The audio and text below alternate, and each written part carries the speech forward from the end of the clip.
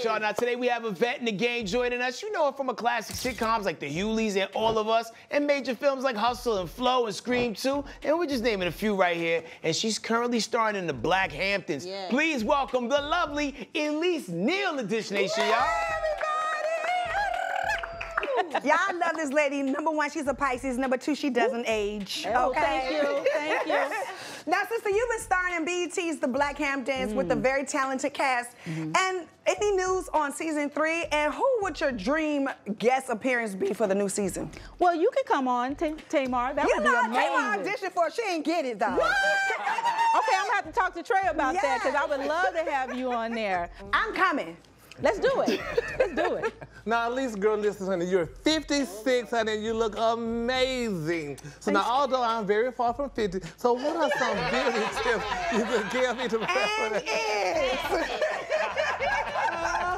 We gonna roll with it. We gonna roll with it. What's the question? What's the question? What are some of your beauty tips, Elise? I mean, let some of the girls on the stage know. Okay. Well, dang.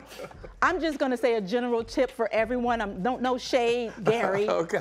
But I drink a lot of water. I'm always preaching about the water. I see, especially a lot of young girls, they don't drink any water. I just met this girl who says, I just drink Diet Coke all day. I'm like, girl, your skin is screaming.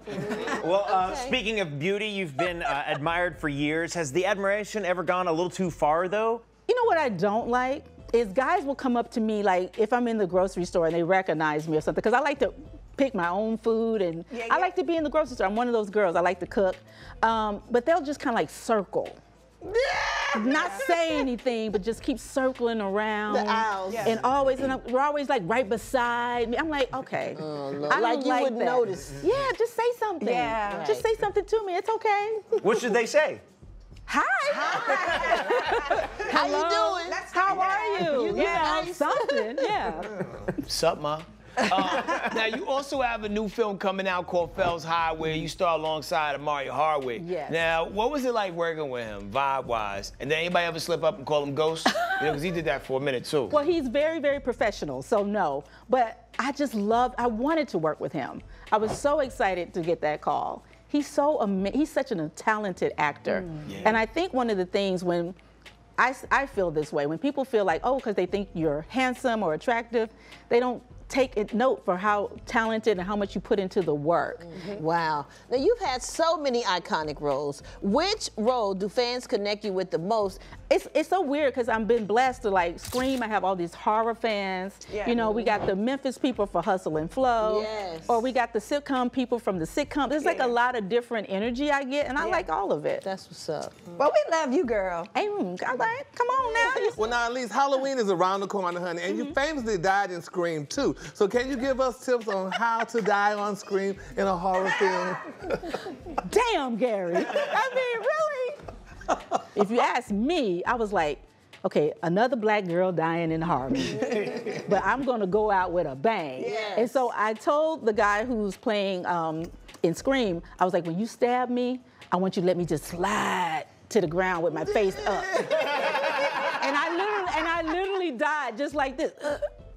Like that one. If you ever watch a Halloween is Approaching, they're gonna be showing it a lot. Right.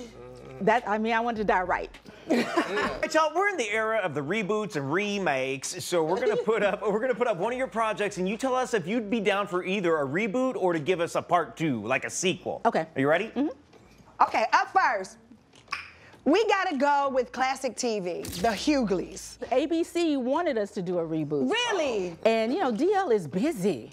But I was mad because I wanted to get back on ABC. Now, here's one that was a classic, Money Talks. Would you be down to get back on screen with Chris Tucker and Charlie Sheen for Money Talks too? Absolutely. I had so much fun doing that. It was Chris is hilarious to work with. And you know what? Charlie was really sweet too.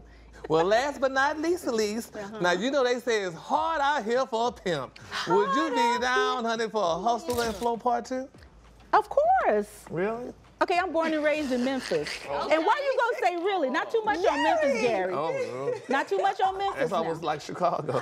Watch out now. Don't get this iPad thrown at you now. Best behavior, friend. That is my hometown on, sir. Oh, and Much respect. Don't you talk about Chicago, honey. Do you have a go-to 3-6 Mafia song?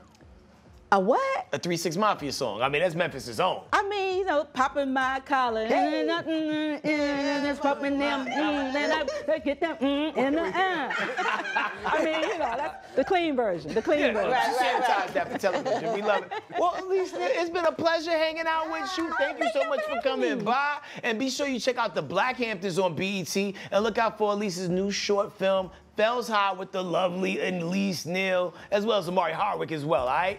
Hey, don't forget to hit us up on social media. We're on all these platforms at Dish Nation. We'll see you there.